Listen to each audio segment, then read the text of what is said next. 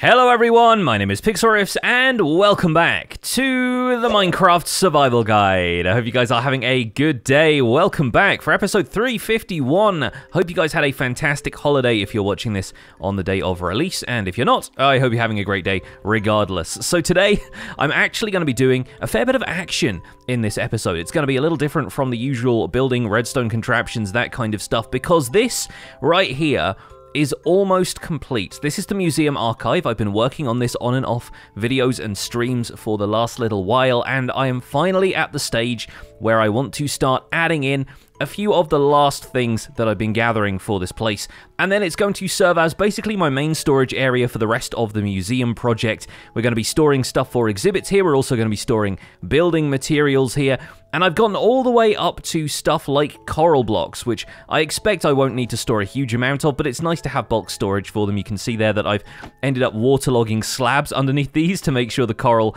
stays alive next to the dead coral here, obviously on the left, and we've started to think about storage for sticks and saplings and all of the other items that I'll be acquiring in bulk. There will probably be slices of storage for things like mob drops, ender pearls, you know, that kind of stuff. But the main focus of today's episode is actually down here, or it better not be down here, because the main focus of today's episode is the Wither. But of course, once you fight the Wither enough times, you're able to get yourself a decent amount of beacons. And right here, next to the storage I have for all of the resource blocks, so most of these actually can be beacon bases. We've got netherite, emerald, diamond, gold, and iron. Discount the other three because they are just storage blocks really, but right here, next to all of those, I want to have a storage chest for beacons. That's right, I want auto-sorted storage for beacons, which, to be fair, means we'd have to acquire 41 beacons just so the item filter would work. So I don't know how realistic that is, but if we're going to fight a lot of withers in order to acquire that number of beacons, and if you are embarking on a project where, let's say, for example, you want to fight the wither a bunch of times so you can sell beacons to your server mates on a multiplayer server, or something like that, you're going to want to know some of the better ways of fighting it. And I've demonstrated a few of those in the series before, but there's nothing like a bit of revision, I think, at this stage in the game. And so we're going to spend an episode fighting the Wither different ways, weighing up the pros and cons of each one. Naturally, this is going to require us to get hold of a few more Wither skulls. And so I've come back out here to my Wither skeleton farm, which still seems to be performing pretty well. Still need to make a couple of changes to the killing mechanism if I want it to be superb, but in the meantime I can get up in here and kill a bunch of these Wither skeletons with looting to hopefully get myself a few more skulls and get hold of enough that we can fight the Wither a whole bunch of times in this episode. Maybe not 41 times, but we'll see what I can manage. And while we're doing that, let's have a quick talk about basic Wither preparedness, because as I'm sure we're all aware, if you fought the Wither before, the fight with the Wither can go wrong very, very quickly, especially on Bedrock Edition. And I should also point out that most of the tips I'm going to be giving here are for the Java Edition Wither fight. The Bedrock Edition Wither is a little bit more of a pain. It has other attacks and can usually get out of situations that would trap the Java Edition Wither a little bit. And there are definitely methods for fighting the Wither on Bedrock, which I will leave up to the Bedrock Edition players to share with you. For now, though, let's focus on the Java Edition fight. So, basic Wither preparedness really comes down to a couple of things, most of which is just expecting the fight to go wrong and being prepared for an instance in which it does. And for that, you'll want a couple of things. First of all, milk to get rid of the Wither effect. You will also probably want to bring food with you for basic health regeneration and try and keep your hunger bar filled up as much as possible, but most of the time, if you want to get rid of that Wither effect quickly, and it can last for a while if it hits you with a skull, a bucket of milk is usually the best way of doing that. Bear in mind, of course, that it will take away the rest of your potion effects, so it is still something to only be used in emergencies, and in most of these circumstances we're going to try out, you won't need to worry too much about that. But of course, in the event that you need to regenerate some health a little bit faster, potions of regeneration are always a good idea, and in fact,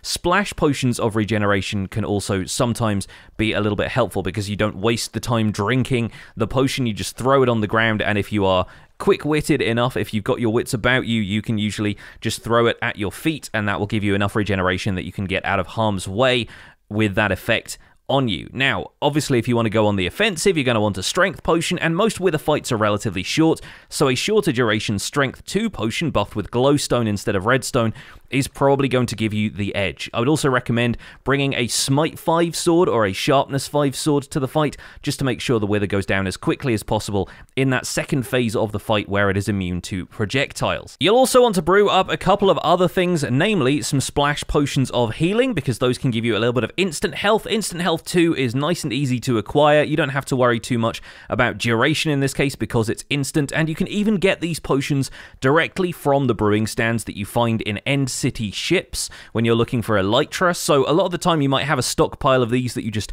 haven't used. If you're like me and you just want to bring everything back from an end city, instant health potions are not that hard to find, and of course you can always just brew those using Glistering Melon. There are a couple of other potions that I will recommend brewing up though, namely fire resistance potions and night vision potions, and the reasons for these really is that the environment of the Wither fight can be a little bit unpredictable. The Wither is destroying terrain all around it as it goes if you're fighting it in normal circumstances, and a lot of the time that can open up a pocket of lava you didn't expect or destroy light sources that you were relying on to see the environment around you, and that can turn the tide of the fight pretty quickly. So I think having some fire resistance potions and night vision potions is usually a good way to go, just to make sure that the fight goes your way and that you don't get tripped up by any of these unfortunate circumstances. And if you're just bringing one of each of these potions, remember, don't drink milk after you've got the effects on, otherwise those effects will just go away again, because milk removes all potion effects, not just the harmful ones. And for the last but not least measure that we're going to take,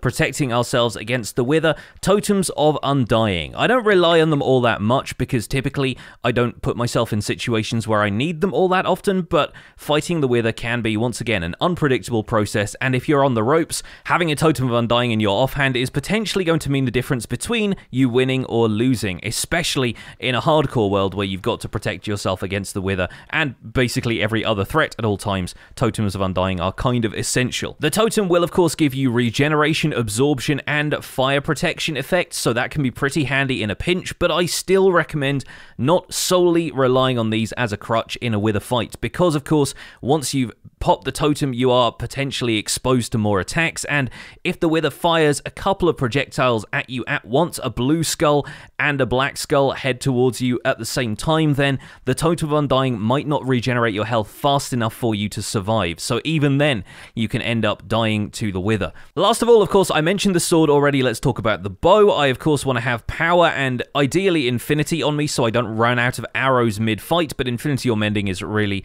your choice, and you might want to swap your elytra out for a decent netherite chestplate or a diamond chestplate with enough protection enchantments on it, sacrificing maneuverability for that overall protective effect, because remember, that is probably the most protective piece of armor you can have, and by using elytra you are removing a decent chunk of protective points.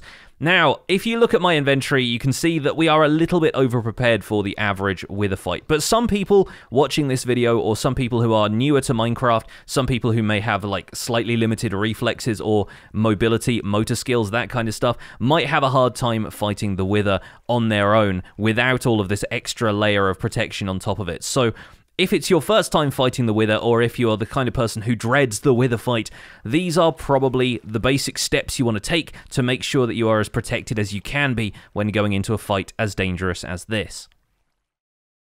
And in about half an hour here at the farm, I did get myself a lot of coal, but also about half a stack of Wither skeleton skulls. Of course, we want a multiple of 3 so that we can summon that number of Withers, so we're looking at 11 Wither fights so far. And I think I still have some Wither skeleton skulls back at the Founder's Forge storage area, so I'll probably head back there before we start our first Wither fight. Yeah, it looks like we had 25 in here already, taking us to a total of 58, which gives us 19 Wither fights plus 1 skull left over. That should be more than enough for this episode. Having 19 extra beacons certainly sounds like a fun idea, and while I was looking around, I did find an extra nether star that I had in storage, so we could have 20 more beacons by the end of this episode. I don't know if I have the resource blocks to contain all of those, but we're going to need to display a few at the museum anyway, so having a bunch of beacons available seems like the right thing to do. And of course, we got plenty of soul sand from all of that time we spent mining for netherrack. I reckon having a decent amount of that on board should be fine.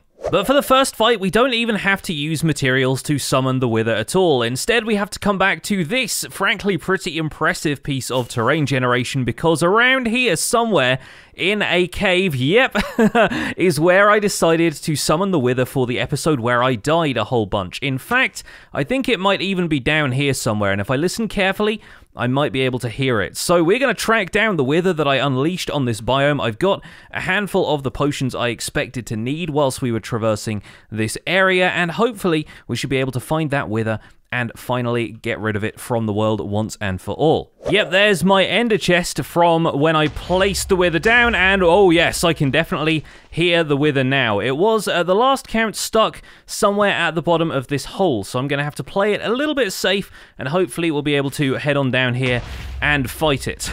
And it feels a little bit sketchy coming down here into a Wither fight. Look, there's all of my burner gear that I had with me, and it sounds like it is behind me somewhere in this direction, so I got to play it a little bit safe. Yep, there it is. All right, well, let's see if we can get a couple of quick hits in, and okay, the Wither is immediately on me. All right. Well, this is the way these fights often go if you're just fighting it the standard way, as I think of it, which is just kind of one-on-one in a cave. And hopefully we should be able to drink the strength potion and use that regen if we need to. And the Wither will also be distracted by other mobs around it in the cave. So if there are any other hostile mobs around here, it's actually not a bad thing if they're around. Like, you probably don't want to light up the cave too much ahead of time. Well, there we go. Took our first hit from the Wither, and looks like we should be able to back off a little way into the cave system here and beat out that Wither effect instead of worrying too much about drinking the milk, because right now I kind of want to keep a little bit of that night vision on deck if we need it. Now at this point I'm going to drink the strength potion, because despite the Wither's health bar climbing a little bit, it's going to be in sword only mode pretty soon. Once I score another couple of hits with the bow, it will drift down, it will no longer be able to fly, and that's when we really need to press the advantage. So let's try and sneak a couple of shots in here, and okay, it looks like that right there is probably going to be in sword mode now. Yep, okay, so now we can just get a couple of quick hits in on the Wither, and hopefully with the protection provided by this chest plate, there we go. Managed to finish it off with fairly minimal damage, and there we go. We got our first nether star of this episode, at least one that we actually got from a Wither we fought today. And man, that netherite chest plate really made all of the difference there. The Wither was right up close in my face, but I was able to beat out the Wither effect, and right now with the Wither effect, but with natural health regeneration, I'm really not seeing that much of a dip in my health. So that is all thanks to the fact that I've got golden carrots, which are a pretty decent source of saturation, and I've got myself some very protective armor.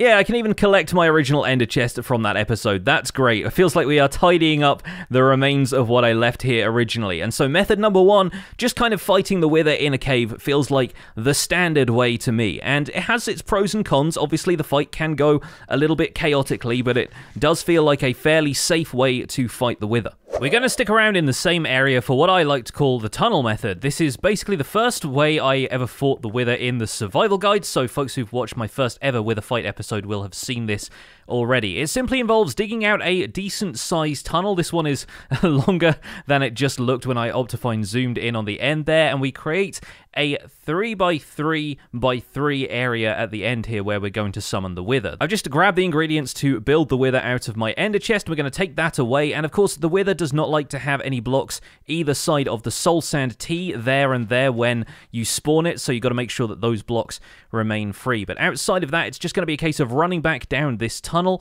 Once the Wither explodes, we're going to start shooting it with a bow. We're probably going to leave the fire resistance and night vision on just in case, because we are around Y24 right here, so we shouldn't encounter any Y11 level lava lakes, but you never know what the Wither can uncover.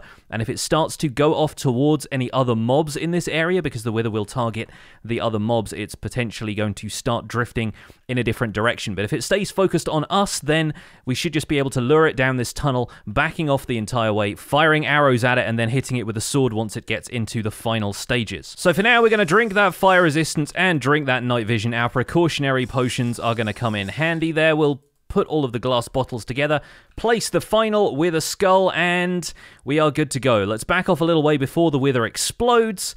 It's the first time we've actually summoned the Wither in this episode, of course. And here we go. Get ready to shoot the arrows as soon as it explodes, which is pretty much right away. And from here, the tail should stay in sight, which means the Wither's hitbox is available to you, and all you'll need to do is land a couple of solid bow hits. Once it's in sword mode, we can walk forward a little bit, give a couple of quick swipes. Once again, I'm using a sharpness sword here, not a smite one, so we could be doing more damage, and even more, of course, with the strength potion as well. But this is a pretty safe way to fight the Wither. You'll notice we haven't been hit so far, and just like that, the fight is over. That is really not bad, and the rest of the tunnel length is completely unnecessary, but sometimes the fight just goes off a little way, so it helps to have a little bit of protection. 2 Wither stars down in this episode, and I'm feeling better and better about my prospects all the time. In fact, I feel good enough about that fight that while we've still got the night vision and fire resistance effects, we're going to try that again, and this time, once the Wither's health gets down low enough, I'm going to attempt to kill it with a splash potion of healing, or 2 even, because we do have a couple of those on us. I haven't needed to use them yet for this version of the fight especially, and the Wither can actually be harmed by splash potions of healing in the same way that splash potions of harming deal damage to normal mobs. It's actually possible to damage undead mobs using the healing effect. So let's try and take out the Wither one more time, still wearing full netherite armor, still using the same strategies that we've employed so far, and hopefully we can get it down within an acceptable range of health that a couple of well-placed splash potions are going to finish it off. Gotta dodge those blue skulls, of course. They are possibly the most lethal attack the Wither has. One more hit, and then splash potion. Yes! That was absolutely textbook, and that honestly felt like the ultimate insult to the Wither to finish it off with a potion that way. Bear in mind, though, that splash potions of harming, if you ended up using those, would actually heal the Wither as an undead mob, so that's something to bear in mind.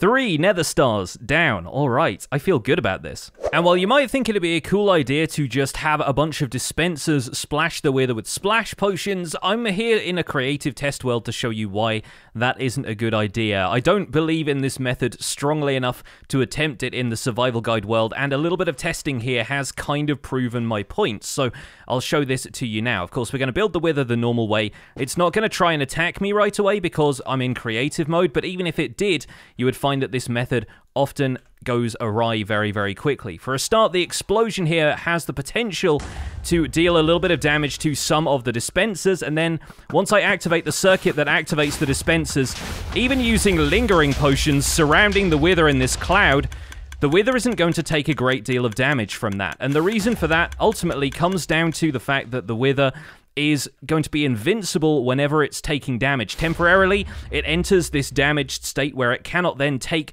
more damage. And so stacking all of these potions up like that is not really going to work. And ultimately what happens then is the Wither gets control of its movement, starts to leave the area, flies away, destroys some more blocks, and gets out of the range of these dispensers. So in order to create a system like this that would reliably kill the Wither, you would have to be ultimately very, very sure of the Wither's movements and guide it down some sort of corridor lined with dispensers without it using these projectiles to blow up the stuff to either side. And that's just not entirely likely to happen. For the next fight, I still have the effects, but I don't know if I'll need them this time around because we're going to be doing the fight on the surface. That's right, you can of course fight the Wither on the surface. I do not recommend it though, because the fight can get very chaotic very quickly, and as we've seen in the cave examples so far, the Wither tries to hover above the player, which can make it very difficult to get away from it and fight back. So there are a couple of things you probably want to do when you're on the surface. For a start, of course, make sure you're nowhere near anything that you've built at, or any existing build projects, other people's bases, or anywhere you want to build, because this place is likely to become a bit of a blast zone pretty quickly. The other thing I would recommend doing is making sure there are enough passive mobs around that it becomes a target-rich environment for the Wither in the event that you need to escape, because the Wither will not always track players. It will go after other mobs as well, as we know, and passive mobs are an easy target for it. That will also net you a few casually acquired Wither Roses, which can be a nice thing to have if you don't have a Wither Rose farm set up yet. So I think what we're going to do is come to about here. I think that's where we'll build the Wither. Nice flat area, a little bit of elevated terrain so we can have the high ground. And I'm going to keep myself maneuverable for this fight. I'm going to leave my Elytra on, and I'm going to put plenty of fireworks in my hotbar, and we're going to try and outmaneuver the Wither as best we can. Still got the instant health and regen just in case we need it. Still got the milk on hand in case we need that. But for now, it's time to get the Wither all set up here. And I just placed the last skull, and of course there was a blade of grass underneath there that was preventing the Wither from actually spawning in, so that was a little bit weird, but there we go. Alright, the Wither is primed and ready, and in a second or two we should get that first explosion, which means it is game on. Yep, there we go, and as you can see, the Wither is already going after some of the surface animals. The passive mobs are the targets, and right now, yep, there we go, we've attracted the Wither's attention. So this is the point at which I'm going to start flying, and there is a couple of variants to this style of fighting the Wither. For a start, you might want to try bringing a trident to this fight, because the trident could potentially be a good way of fighting the Wither in the air. As you can see though, the Wither tends to try and hover above the player, and as such, when you fly above it, unless there's another player or another target that it's got in its sights, it will tend to fly up pretty high. And once it gets up there, if you get a decent distance away, it will kind of become passive and just start drifting downwards slowly, firing those skulls in miscellaneous directions until it finds another target to attack. In this case, a few of the passive mobs that are nearby. Night is also falling, and we should get a few hostile mobs popping up around here, which the Wither will freely attack as well. And this free-roaming approach it's taking to the battlefield is kind of why I don't like fighting the Wither on the surface too much. That, and this this effect that's happening right now, where the Wither is just, like, constantly above me, is very, very irritating to fight, and I kind of don't recommend it. Although, as far as dramatic screenshots go, that's a pretty cool one, if you ask me. Now, if the fight lasts into nighttime, as obviously this one has done, the problem then becomes, how do both you and the Wither deal with the hostile mobs in the area? And the Wither will obviously just fireball them from above, so it's really not going to be at risk from having anything else to fight, whereas you are probably going to have to deal with both the Wither and the other hostile mobs that are on the ground. And believe me, firing at the Wither from mid-air is not all that easy, especially when you're having to turn around suddenly and aim yourself directly at it as it fires a skull at you. So this is going to make the fight a little bit chaotic, and as you can see, it's not gone nearly as quickly as some of the underground fights have. In this case, I think the best strategy I've found so far has been to lure the Wither up into the air and then shoot it while it is on its way down again before it starts to target any other mobs, because at that point its movements become a little bit more predictable. Another aspect of the Wither people don't talk about all that much, but that definitely seems to exist, is the fact that the Wither kind of has a lifesteal effect for anything it attacks. It will regenerate its health slowly, naturally, but in this case, it is actually regaining a little bit of health every time it attacks another mob. So that target-rich environment we talked about earlier, distracting the Wither, may actually not prove advantageous to us in the overall scheme of the fight. Let's try that tactic again though. Let's try and get a couple of shots on it as it's floating down here. It's firing the blue skulls, which means it doesn't really have a target right now. It's just looking around for obstructions and stuff to break. Hopefully once we get a couple more hits in, if we can at this range, yes. Now it becomes immune to projectiles, and now hopefully if we can stay on top of things here, we can finish it off with a few final hits of the sword. But once again, I am going to have to stay a little bit maneuverable here and get rid of that Wither effect before it deals more permanent damage to me.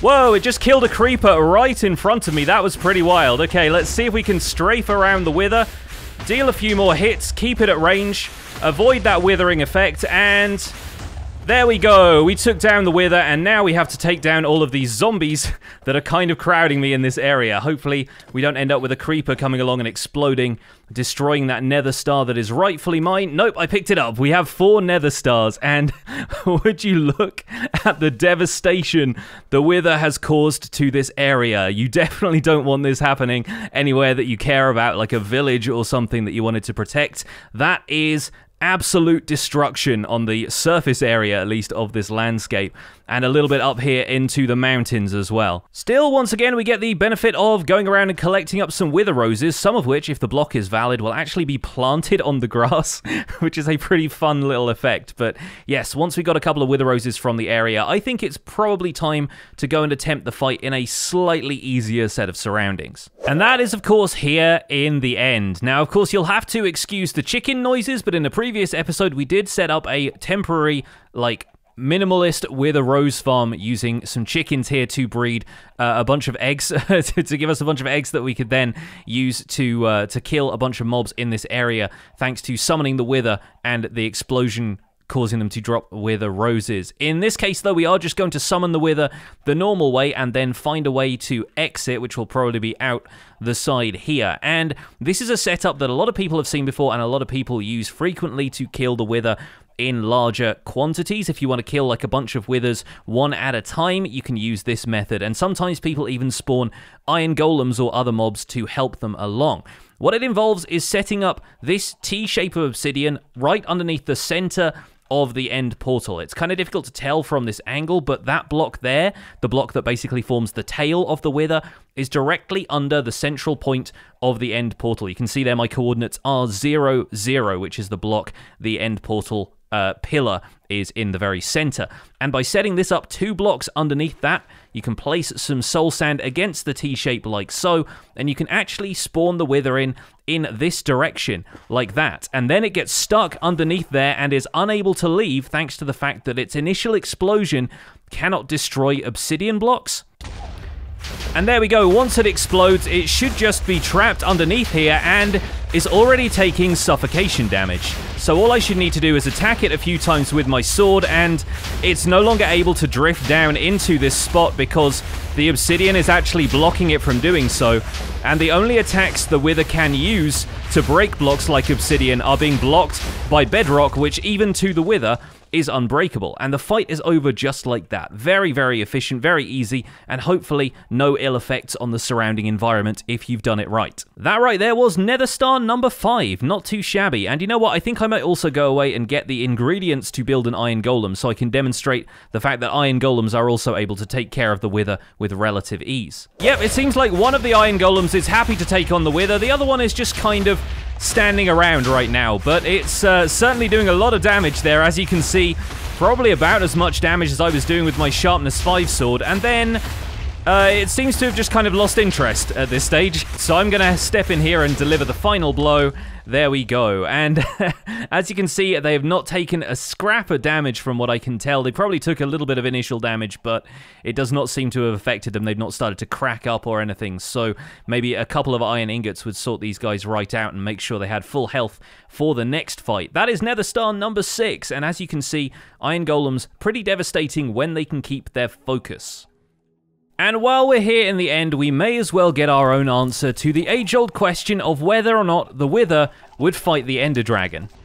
And to be honest, throughout this entire recording, I didn't really have a great deal of faith that the Wither and the Ender Dragon would fight. And the reason this is so late in the video is that I didn't expect this to be the highlight of the entire experience, but somehow it ended up being that way. I had the replay mod running throughout the entire thing, and I'm recording this as a post-commentary now because when the Wither was summoned in and started to fight the Enderman around me, I kind of thought, yeah, it's just going to do the same thing it usually does and avoid the dragon in favor of the smaller mobs it can reach from the ground. But later on, as I aggroed the Wither and it started to fly up towards some slightly higher targets, I noticed it actually start to target the dragon itself. At one point on its random flight path, the dragon and the Wither actually collided, dealing damage to the Wither and the Wither at the same time dealing damage to the dragon. And from that point on, you actually saw the Wither trying to attack the dragon from the air, as though it was physically going after the dragon at some points, shooting skulls at it the entire time. And the dragon moves faster than the Wither does, so a lot of the time it would get out of range and the Wither would target something else, but often when the dragon flew within range again, the Wither would start attacking it and going after it, sometimes even following the dragon through its more complex aerial maneuvers in order to try and land a couple of hits. It was fascinating to watch, and I started slowing down some of the replay mod footage that I could get afterwards just to see the dragon and the Wither actually fighting, something that I never thought was going to be possible. Look at the dragon coming through this pillar and hitting the Wither as it exits. Once again, this is not the way the fight is programmed. The dragon is programmed to only really care about what players do in the arena. Taking down crystals will make the dragon more aggressive and come in towards the center. It's not going after the Wither in any way, but the Wither is pretty intent on attacking the dragon, which just kind of goes to show how ridiculously hostile the Wither is to every form of life, except for the undead, as you can see from some of the other footage where it doesn't really attack skeletons and zombies, but it will attack the passive mobs in the overworld. But take a look at this though, the Wither is actually circling around trying to fight the dragon, and the dragon is definitely avoiding all of those skulls. If any of them lands on target, then the dragon is going to take some damage, but I think the dragon is just too maneuverable for the Wither to actually fight. Eventually, however, they ended up reaching a bit of a stalemate. Even with the dragon's crystals gone and it no longer able to regenerate health, the dragon simply was too fast and would outmaneuver the Wither at every turn, leading to the Wither only scoring a couple of hits ever, and usually only when the dragon's path intersected with its own. The dragon also wasn't going to attack the Wither frequently enough for the Wither's regeneration to do anything, and it had too many Endermen to fire projectiles at and regenerate its own health, meaning I was left to take down both of them, and I decided to go after the dragon first, the dragon's health just being an easier thing to whittle down over time, and the Wither just being a little bit too irritating when it came to fighting it on the surface like this. Okay, that's the dragon taken care of. Yeah, unfortunately, the Wither is just not doing enough damage when it wants to attack the dragon to really have any effect on the fight, and it is pretty cool watching it run around and take out all of the Endermen, and wow, the end kind of lit up when that happened in a really weird way. I'm kind of surprised by that, but yeah, let's finish it taking out this Wither, which should be really no different than fighting it on the surface with the additional distraction of all of these Endermen everywhere.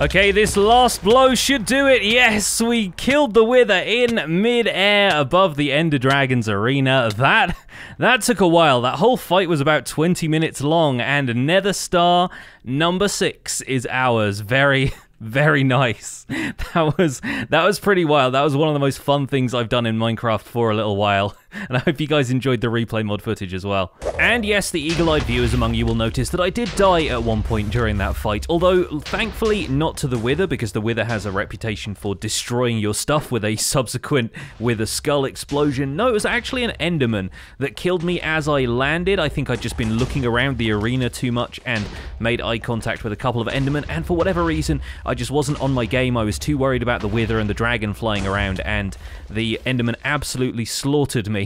But luckily I was able to get some stuff back together, had plenty of backup gear back at Founder's Forge, and was able to recover all of my equipment, no harm done. A few levels lost, a little bit of dignity unfortunately lost as well, but still managed to get myself back in the fight and ultimately dispatch the Wither.